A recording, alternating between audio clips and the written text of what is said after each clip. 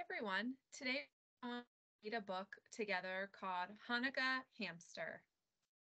This book is written by Michelle Markle.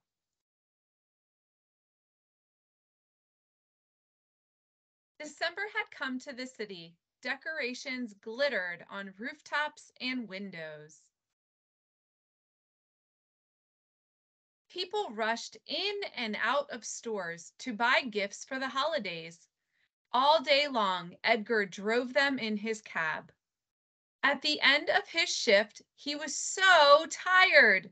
He climbed into the backseat of his cab and took a little nap.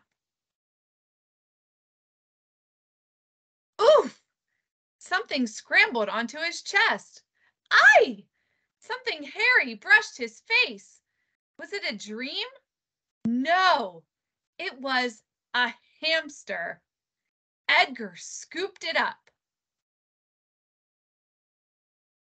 The hamster settled into his hand. Its feet were so pink and teeny. Two beady black eyes blinked.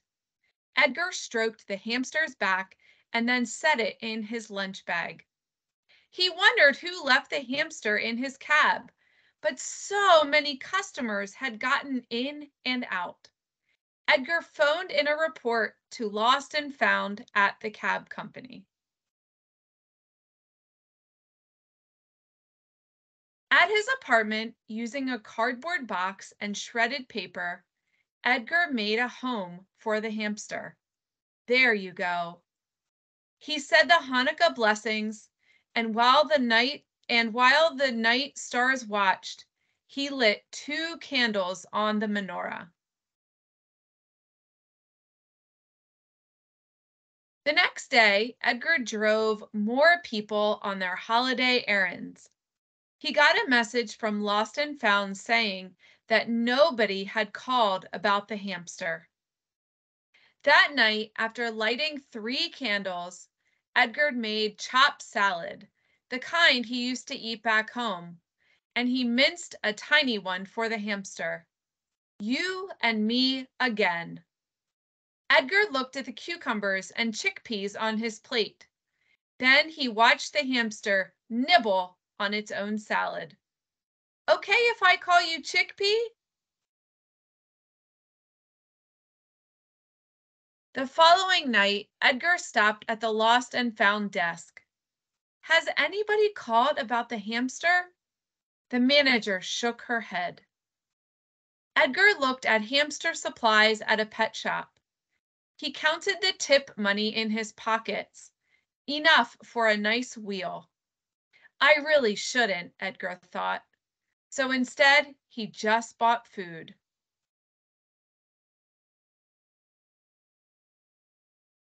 When he got home, he said the blessings and lit 4 candles. Chickpea got into the bowl with his hamster food. He did a backflip. Was that a little smile? Edgar took pictures on his phone and shared them with his family in Israel.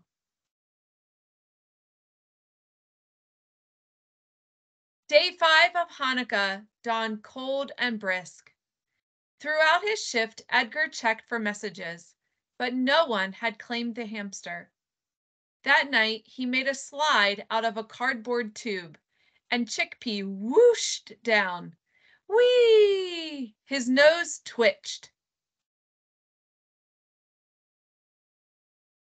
On days 6 and 7 of Hanukkah, Edgar had a sinking feeling. Someone might be missing this little hamster. Someone might be about to call. While the Hanukkah candles burned down, Edgar told Chickpea about Tel Aviv, about the outdoor cafes, the palm trees, the warm breezes. He petted him on his black stripe, and the hamster fell asleep. The next morning, Edgar drove a customer to the outskirts of town. When he stopped the cab, the houses looked familiar. So did a woman standing in front of one of them with a boy.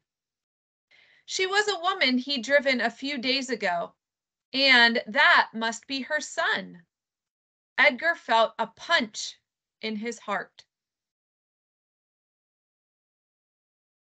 He made himself wave and roll down the window. "Little boy," he called, "did you lose your hamster?" "The hamster!" the boy cried. "I bought him for my classroom," the woman said. "He disappeared the same day." She looked closely at Edgar. "But I didn't think he escaped during the cab ride." "We thought he was hiding in the bedding," the boy said. "Then we saw that the cage door was loose." Edgar showed them pictures on his phone. "I've been calling him Chickpea. Here he is eating salad, his favorite. Here he is going down the slide. Look at his black stripe. He loves it when you pet him there."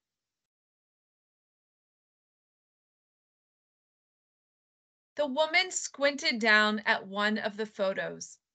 "Do I see a menorah?" "Yes," said Edgar. "Me and the hamster. We've been celebrating Hanukkah together." "You and the hamster?" the woman said. "Do you have family here?" "No, they're back in Israel." "So you live by yourself?" Edgar nodded. "Oh, it was very kind of you to take care of the hamster and to let us know." "No trouble at all," Edgar said. "You picked out a good one." He took a deep breath. "So I have to return him to you tomorrow, before work. I can." The boy touched his mother's arm, and the two of them exchanged glances. "I think this hamster belongs with you," the woman said to Edgar. "He looks right at home." She reached out to shake his hand, and she wished him a wonderful holiday. That evening, while the stars shone above the kitchen window, Edgar said the blessings and lit all the candles on the menorah. He set out a donut for himself and a new wheel for his friend. Happy Hanukkah, Chickpea! The end.